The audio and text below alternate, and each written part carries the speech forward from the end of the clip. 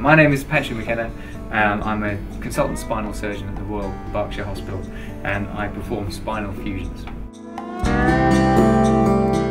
Spinal fusion is simply connecting two parts of the vertebral body together, so you're immobilizing one of the motion segments in the spine. And spinal fusion is done for several reasons, whether it be instability, neural compression, pain, the commonest reasons we do it.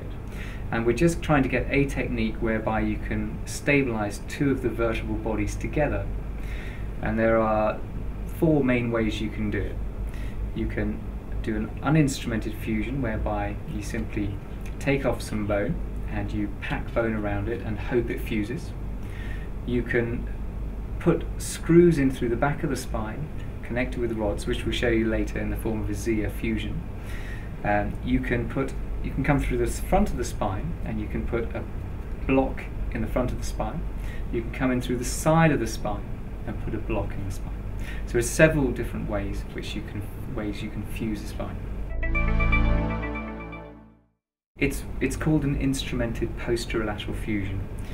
Instrumented, obviously it has instruments in it. Posterolateral meaning you're coming from the posterolateral side. And it's not strictly an anterior fusion, because you're not fusing the two vertebral bodies between themselves. You're indirectly fusing around the back of the spine. It has the same effect of immobilizing the two vertebral bodies, but it's not direct anterior fusion.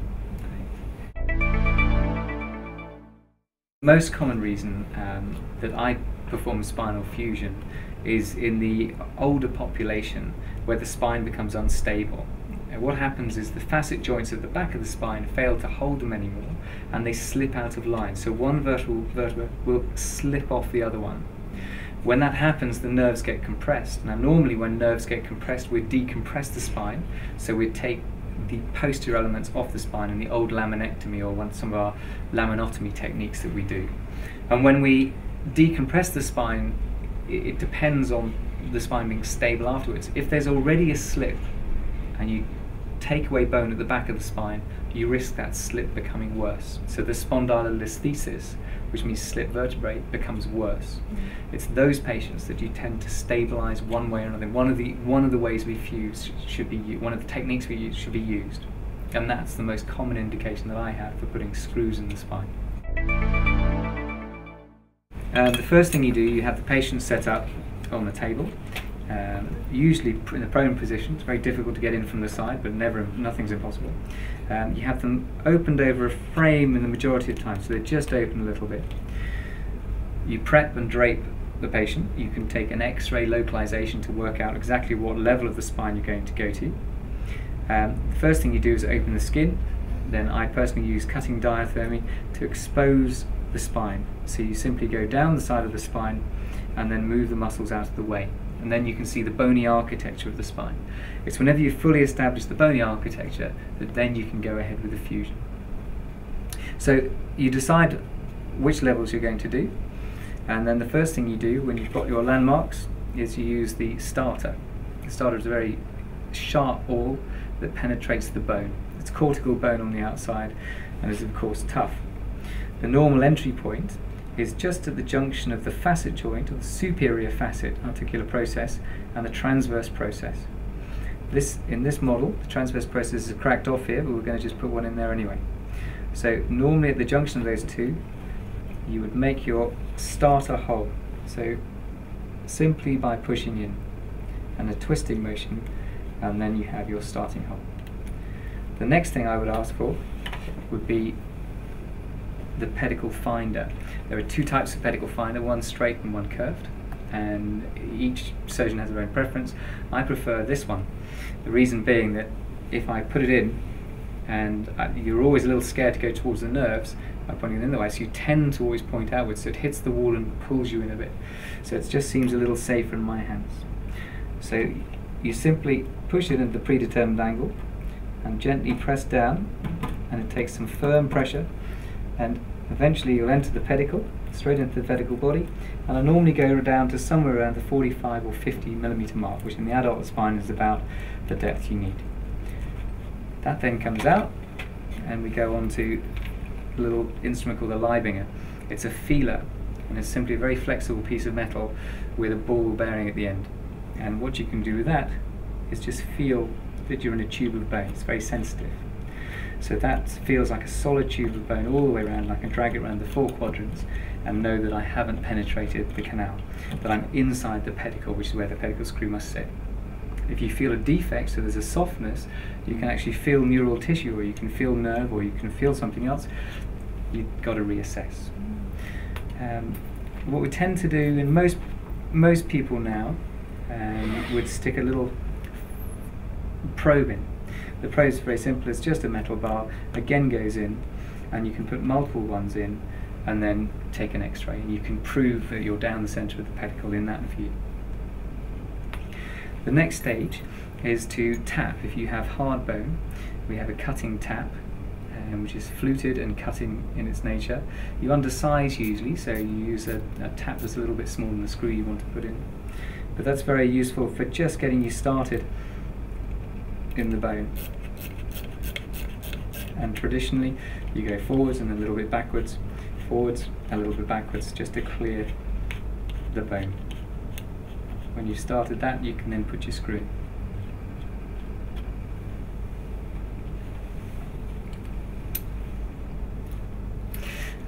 The screw's loaded here, but we can show you how that's done. Here we go. So if I wanted a 45mm screw, this one's 5.5 in diameter. You can hold it still and wind it on till it's locked, and then it's nice and solid. That can then be placed in the bone and screwed following the trajectory that you had before.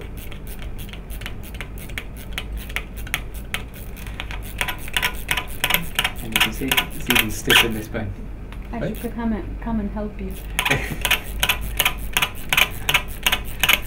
And it does feel like this in real bone as well. It's nice and solid. Oh, it's got a little split. Then this can be undone, and then you have a bone, a spine with a pedicle screw in it.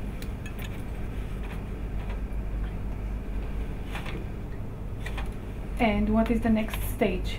So you put multiple screws, yeah, multiple screws. Yeah. And then you connect them up. So if you want, I'll do. Yes. Shall I do that? Yes. Shall I do that? Yes. Okay. So again, into the junction. Nice hole. We got our pedicle finder, a pedicle probe. It just goes down. You make your route in.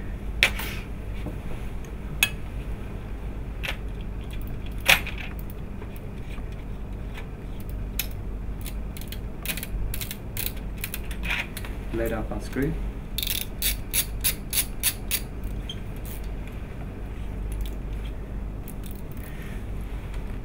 We can tap if we want to. This bone is soft, so I don't feel I need to.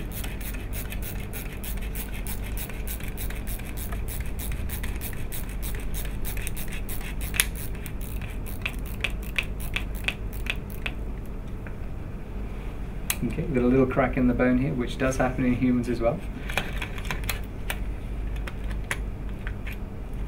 There we go. And the next thing is to size a rod.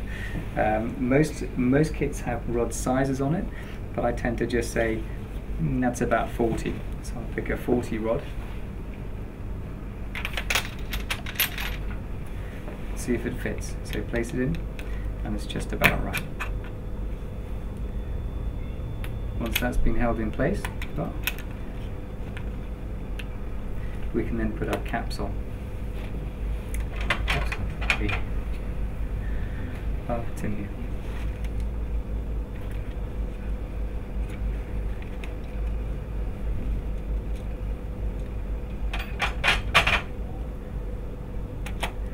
The caps then seal the tulip head, and they cause it to go stiff. Don't do it all the way.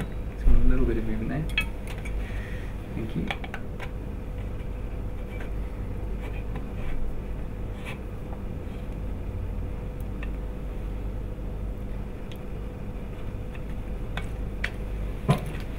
And that's how you fuse with a pedicle screw. You then need to finely tighten, because although it's in and it's nice and stiff, just handheld, we can cold weld these. They're designed so that whenever the screw to start with is polyaxial, so it moves. What you want it is to be welded, and the way they've designed it is as soon as you get the correct torque on it, this becomes absolutely solid. And so we have a counter torque we can put on, thank you, and a torque wrench. This wrench is designed to go to a certain force, that's 12 Newton meters, and then it is absolutely locked. And same on that one. It is cold welded and solid and will not move.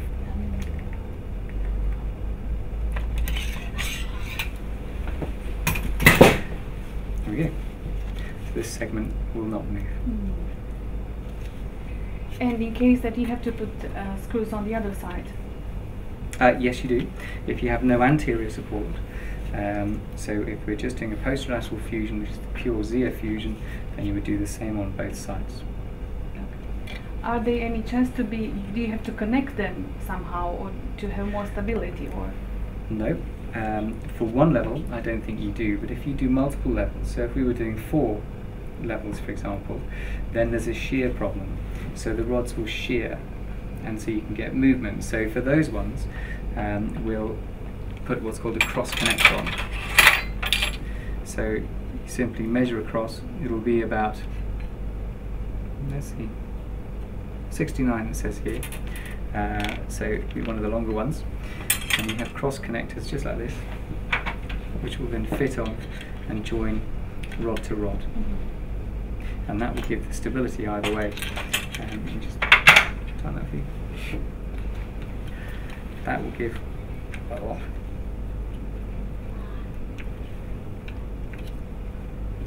stability from rod to rod, so that the shear removes. It doesn't do that anymore, it's locked. There are lots of, well, from an instrument point of view, bones do better under compression, and so we have compression instruments. It's the only other thing we didn't say, which was at the end of the procedure, you can compress down. So we missed that, but you just put it on and you'll squeeze it, and when you squeeze it in like that, these arms will just push it down.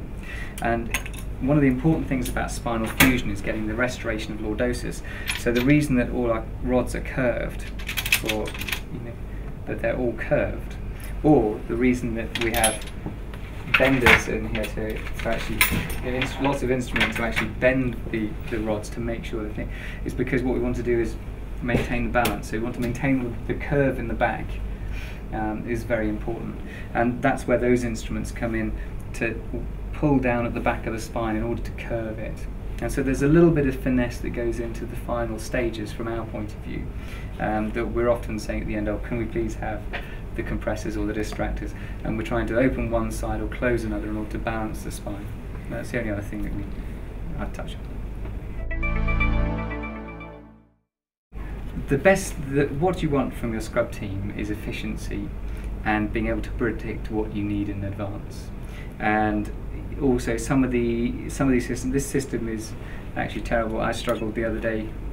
We had a scrub team that didn't know how to put this screwdriver together, and it took us an extra 20 minutes to do the case because I'd never learned how to put it together, and the scrub team I had never put it together, and so we had delays built into surgery, which was, suboptimal, shall we say,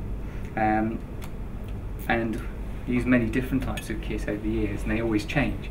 But it's very good that a scrub nurse would know how everything works beforehand, would have seen and prepared for the case, would have been through the manuals, and hopefully done a dry run within a recent time period to be able to say, yeah, that's how it all goes together. And once you have your scrub nurse who knows how everything goes together, you'll suddenly have more confidence. It's then about understanding what you do each time, and it is fairly repetitive. It is always starter, finder, feeler, tap, screw, and so we know what order they're coming in. And so to always say, could I have the next instrument, is unnecessary, because as part of the team you can say, there you go. That's obviously because you're watching and you know what's next, so you can just go bang, there you go. You can even prepare the screws, knowing that, you know, in most of our cases now 45, 50 or 55 will be the size of the screw. You can know and predict which screws we're going to use. You can ask us to prepare for you by saying, you know, can you measure on the x-rays or on the scans what length of screw you want, and we can tell you what we're likely to want. You can then pre-mount them so it's all ready. And it's about knowing those steps. And the other thing is, whenever we get some of the more complex, when it's just difficult to get in, it's knowing what other equipment they provide. So just simple things, we can't get in, we're struggling, you know, just offering us one of these, because we'll struggle away for half an hour trying to get a screw on, when actually all we need is a simple lever like this, just to lever the tissue out to give us the view we want. And if you can become involved to that, that's very good for us. We go home earlier. So,